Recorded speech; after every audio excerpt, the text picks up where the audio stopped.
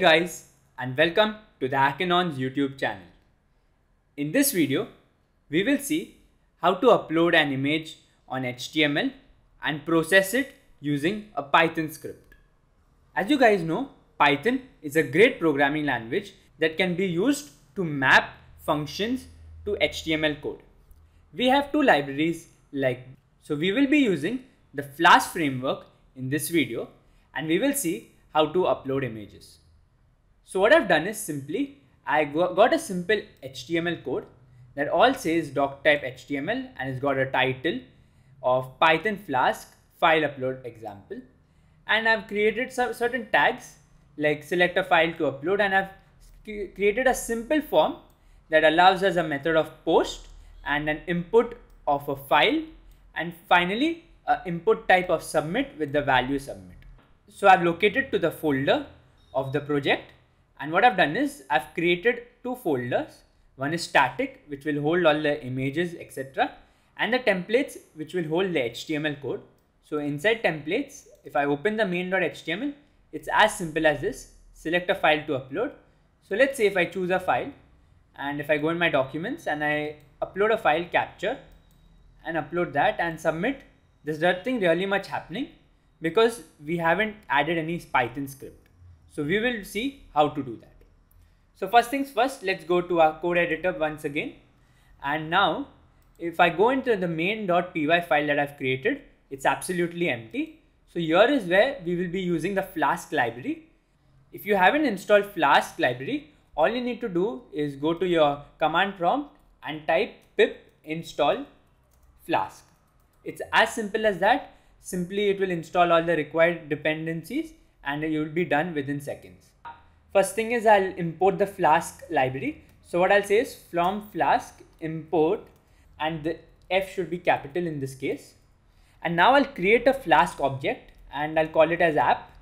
So basically app will inherit all the properties of the Flask app, and in the Dunda magic I will name it as name. So basically it's referring to the app. And now what I will do is I will create a route which will basically map a function to HTML code. So for that I'll say app, the app class that we created on top, dot route. So it's got a method route, and now we can put some address point for in this case I will put /home. Okay, so this will basically take me to /home, and obviously since we are uploading certain file, the method should be get as well as post. So inside the methods I'll create a Python list and I'll type in post as well as get. So whenever you create any method in Flask, get is going to be default, but if you want to add post, you have to add it in the route section. As simple as that. Now I'll simply create a function and I'll call it as upload image. So basically what happens is the route will decorate the function. It's basically a decorator which runs over the function. Let me just return the template. So what I'll say is return. So I want to return a template, right? So for that we need to use one function called as render template, which basically returns HTML related templates. Now what we will do is we'll simply return it.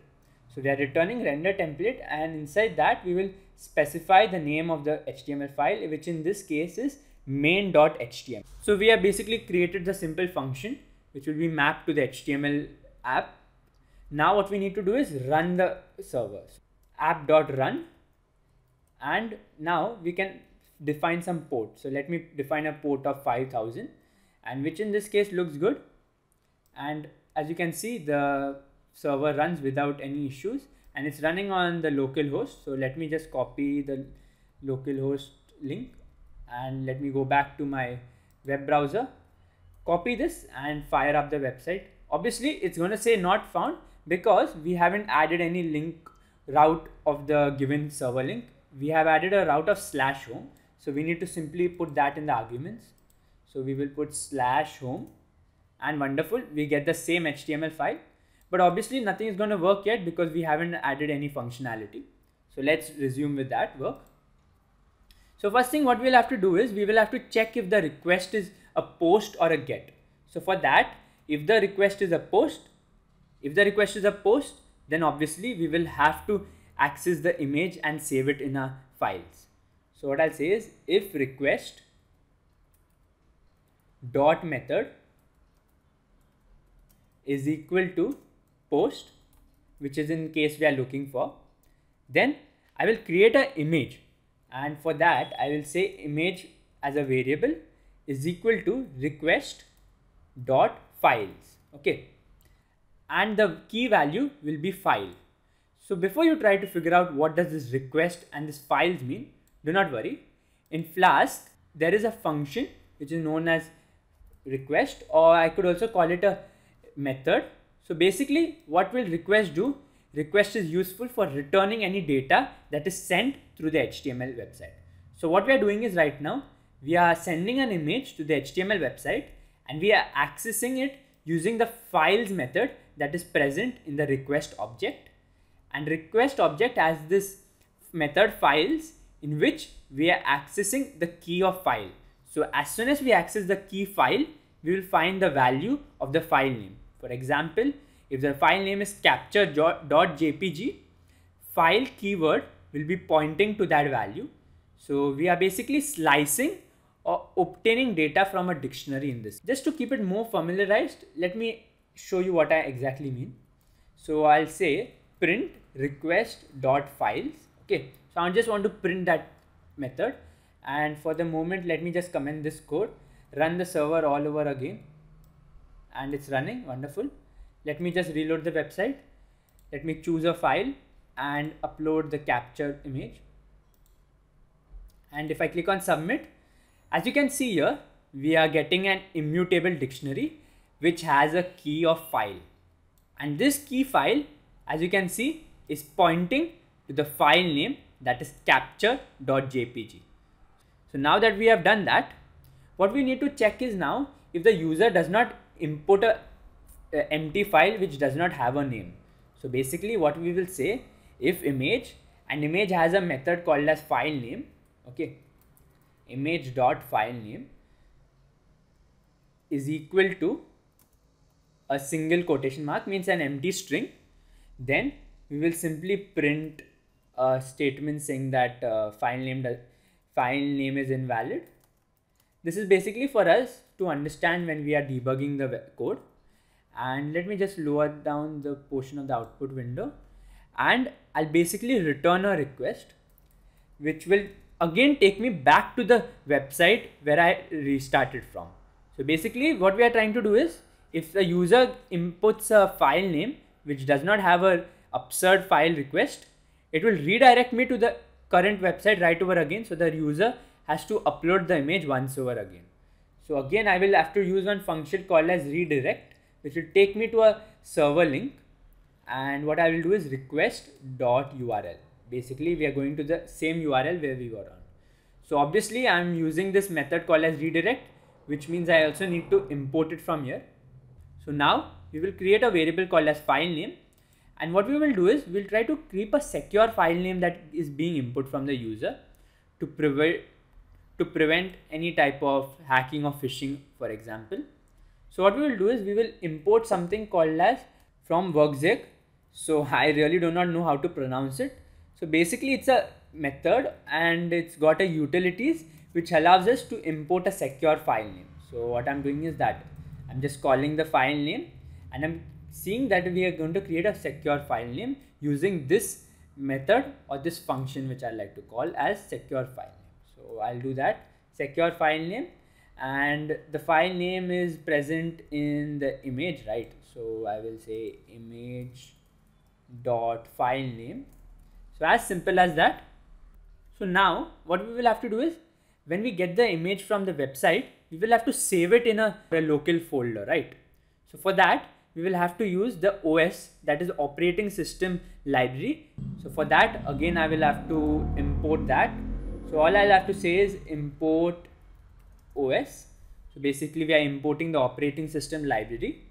So now, before doing anything else, we will have to create a configuration where we'll know where to save the path and basically where the data of the images will be saved. For that, what I will say is app.config, and inside that I will just name it as image underscore uploads.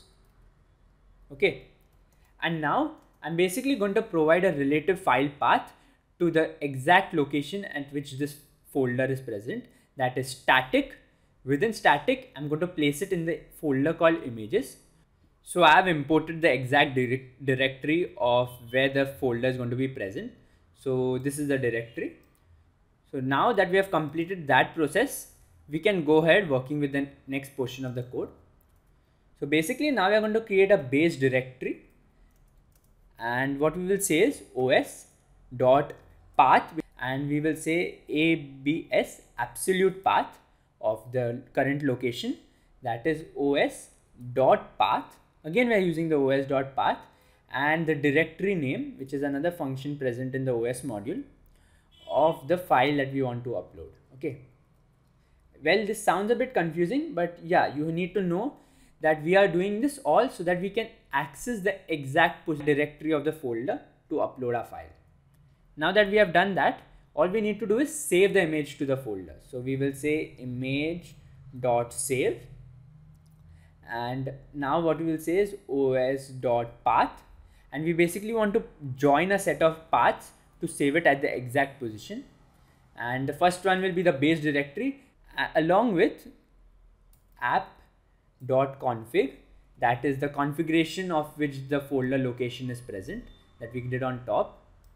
Okay, so let me write down that app.config image up, and obviously we're going to join it with the file name too, right? So the file name is obviously going to come from this variable. All we need to do is we need to return the render template. Okay, so we need to return a render template which has the image on the website that we added. Okay, so what I'll say is return main.html. All we now need to do is go back to our main.html file, and we need to add certain code that will be present to display the image that we are uploading to the website. So basically now what I'll do is I'll create a div tag so that we can place our image, and now I will say image, create the image tag, and the src, that is the source folder location, will be, so we basically need to map the folder location in which the image was saved. So again, for that, in the parentheses we will use something called as Jinja templates. Basically these Jinja templates allow us to use Python code inside our HTML website. So all it does is we need to provide these two curly braces at the start and end of where we want to write the function. And now I'll use something called as URL underscore for. Okay, so we want to go into static. Okay, as you can see, there is this red thing which is giving us a small issue with our code. So let's make changes in that. And now we will provide the exact file name. Okay, again the file name is going to come from the folder that is images. So I'll put slash images slash, as well as I'm going to join it with the file name. So we'll get the exact location on which the folder is present. Okay, but there's a small issue. How would the HTML code know what is the data or the variable name? So for that, we need to again go inside the render template, and we need to specify in the arguments, we will say file name is equal to file name. Okay, so basically now we are saying that inside the HTML code, the file name will be defined from this variable, as simple as that. Okay, and finally we also need to create a route which will display the image. So for that I will use again the decorator app.route, and now I will use the location, that is a endpoint of display. I want to change that endpoint from home to display, and inside this I will specify a argument, that is the file name that we want to display. And again I'm going to simply create one function called as display underscore image, and I'll simply return the redirect, that is the website point, and I'll say URL for the same function that I put in the HTML code. And again I'm going to copy the same thing from the HTML code. So basically we are simply mapping the position in which the HTML code as well as the Python script is visible. So let me copy this and paste the exact same thing right over here. So there was a missing quote mark, so that completes the error. and we'll also provide a code which is simply used for security reasons. So the code will be 301, and let's run this. Go back to my web browser. Okay, go back, reload. Okay, there was a server error. Okay, so basically now it's saying file name is undefined. So what's the reason for this is, so basically what is happening is when we are running the HTML code, it's running it line by line, and it goes into this div tag, and it's trying to go inside this URL that is static and file name, that is the given file name of the image. But as you can see in the images folder, there's no such file name that we are searching for, and that is why it's saying file name is undefined. So what we'll do is we will again use the Jinja templates, which will help us create certain condition like a if else condition. So for that, what I'll have to do is provide the curly braces, and now I'll use 2 percentage symbols, and between that I'll provide my Python code. So what I'll say is if file name. So basically if the file name exists, then we will display this div tag, else we will not display it. It's as simple as that. And again, we need to specify something called as endif, simply a single word, endif. So let me save the file, run the Python script, and the server is running perfect. So let me go back to my browser, reload. So it's simply saying select a file to upload. So let me choose the file, and let me go back to my documents, capture, open, and if I press on submit. So basically what we have done is we have submitted the file from the HTML, collected the file name using from a Python script, and we have also displayed the image on the HTML website using certain Python script. So that's it from this video, guys. If you like this video, don't forget to drop a like and subscribe to the Hackinon's YouTube channel. And we'll be back soon with more fun and interesting videos.